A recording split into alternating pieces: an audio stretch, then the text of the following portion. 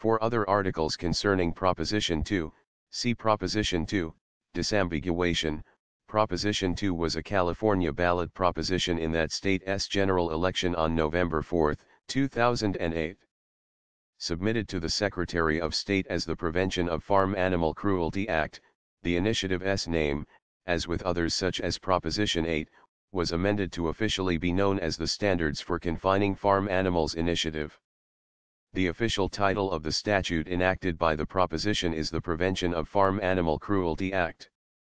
The proposition adds a chapter to Division 20 of the California Health and Safety Code, Sections 25,990 to 25,994, to prohibit the confinement of certain farm animals in a manner that does not allow them to turn around freely, lie down, stand up, and fully extend their limbs.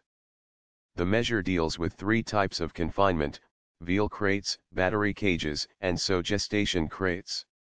Having been passed by the voters on November 4, 2008, the key portion of the statute became operative on January 1, 2015. Farming operations had until that date to implement the new space requirements for their animals, and the statute now prohibits animals in California from being confined in a prescribed manner. Few veal and pig factory farm operations exist in California, so Proposition 2 mostly affects farmers who raise California's 15 million egg-laying hens. The California Secretary of State's summary from the official voter information guide of Proposition 2 is as follows: requires that calves raised for veal, egg-laying hens, and pregnant pigs be confined only in ways that allow these animals to lie down, stand up, fully extend their limbs and turn around freely.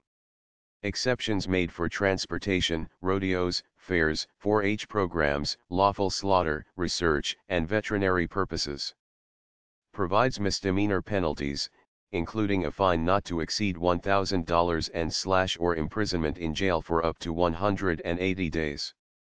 Summary of Legislative Analyst's estimate of net state and local government fiscal impact: potential unknown decrease in state and local tax revenues from farm businesses, possibly in the range of several $millions annually.